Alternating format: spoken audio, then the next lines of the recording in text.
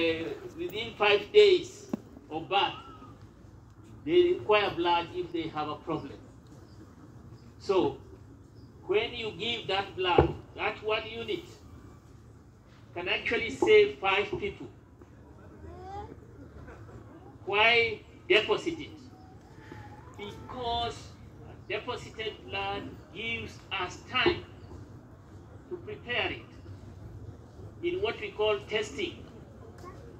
But when you give it to us in a rush, because you have been called, because of a relative, because of an emergency, there are shortcuts.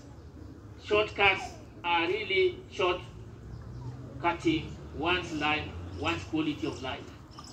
So being a permanent and regular blood donor will ensure a smooth running of the operation. Within Kenyatta National Hospital itself, daily we require about 150 units of blood.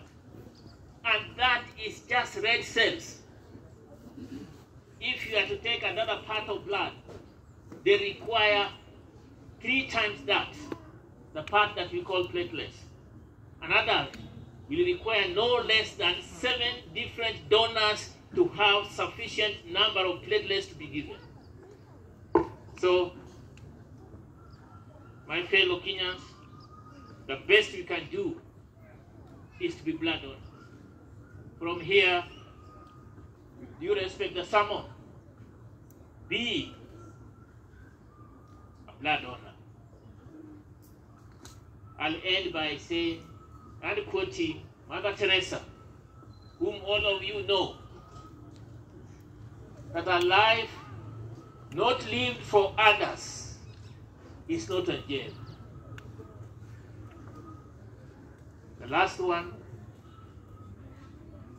when somebody asked Jesus, Lord, when did we see hungry and when did we see you hungry and we gave you food? When did we see you naked and we clothed you? You know the answer. As you do it unto others, so you do it unto me. So be you the advocate for blood donation. Thank you very much, and most of you.